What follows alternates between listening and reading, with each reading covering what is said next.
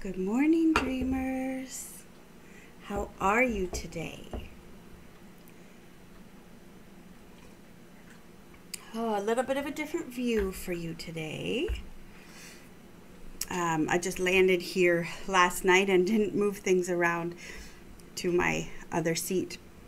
Last night a couple interesting things happened. I was part of a mock defense, if you will, for a friend who is defending his doctoral paper.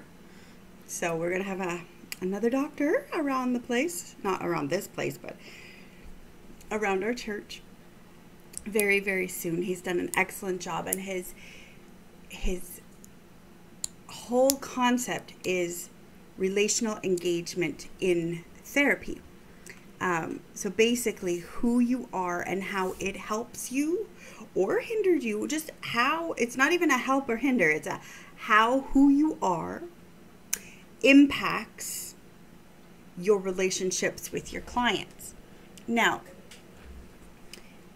at the end of it, we were going over questions and things like this. And I mean, the dissertation is tremendously organized. It's so wonderful. He's done a tremendous job.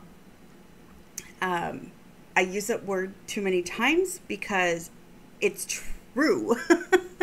Sometimes the word is the word, and for him, the word is tremendous. But we were discussing things, and we were talking about how this isn't just for people who are becoming therapists. This is for people who, everybody, right? So basically, the core of who you are impacts everything you do. The true core, not the core you want to present to the world and pretend is happening. So if I say my identity is Christian, but I'm not practicing, I'm not allowing it to affect my everyday life, then that's not actually the core of who I am. But then when motherhood affects every part of life, the core of who I am is a mother. But if my job is if everything juts out from the job is the core, or why I do the job, or the motivation behind it, that's where I find my identity. And so we were discussing how identity of the practitioner affects the practice. Okay? That's what we were discussing. And it was so beautiful because it helped me grasp, even though this was not on the table for discussion at all, it helped me grasp why some very passionate conservative Jesus followers are frustrated and get angry and say there's an agenda for queer people. Okay? Because they're saying, but your identity should be in Christ.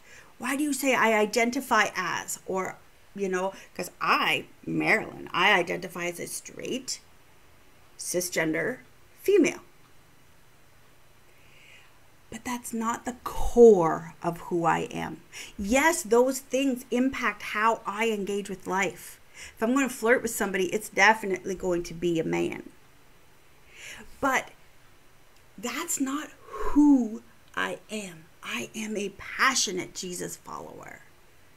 That's the core of who I am. But there are other things, outliers of identity.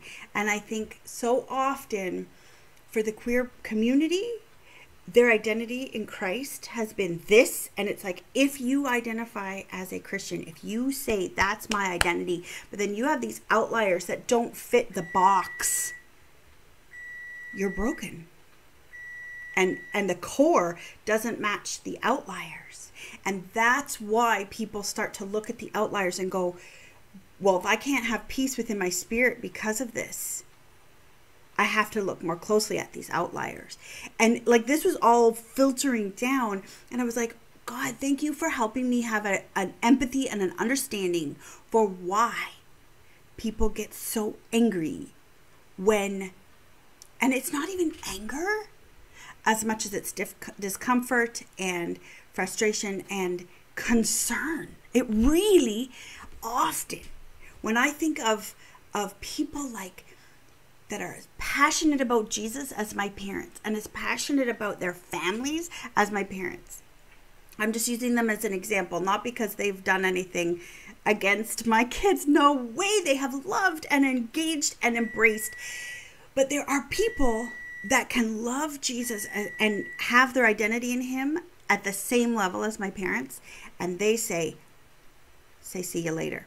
Stop it in its tracks. Do not allow it in your home. And yesterday I was like, there's concern that these young people are finding identity outside of Jesus, but that's not the case. At least not with my two. Like their identity is, love Jesus. Everything stems from that. But they have been given the freedom, at least in my home, and in their world, to discover the outliers. But how they engage with that stems from Jesus. And it just kept coming back to a wagon wheel in my brain. You know how those old covered wagons had those massive wooden wheels? There's a hub of the wheel. And then spokes, strong, very important spoke. You break a spoke, the whole thing's not going. It's like it's not going to go. The spokes are vital, but they all stem from the hub. And then they're surrounded and held together by the rim. And I developed this picture, and I've been working on it. It's already been back here. But yesterday in talking, it was like the hub of the identity in Christ must be love, because God is love. That's the hub. So my identity has to be love. If the divine is within me, it must be love. And then all the spokes coming out: justice, mercy, compassion, empathy, understanding, peacefulness, all of those things. And then the fruit of the Spirit: joy, peace, patience, kindness, all of those things. They are the spokes. And without the spokes, the hub can't do its job. So the spokes are vital and important. But sometimes we focus on the spokes and we forget that there's this hub of love. That's the source of everything. And then it's held together with grace, the rim of grace. So I'm not even going to tell you about the second thing that happened, because I'm just like gobsmacked at this wagon wheel picture. Take it or leave it, guys. I'm just spitballing here. It's earlier than I'm normally sitting at my table, and I'm on vacation, so I'm just thinking. Take it or leave it. But whatever you do throughout your day, spend some time on some dreams and have some good ones. Sweet dreams. Bye.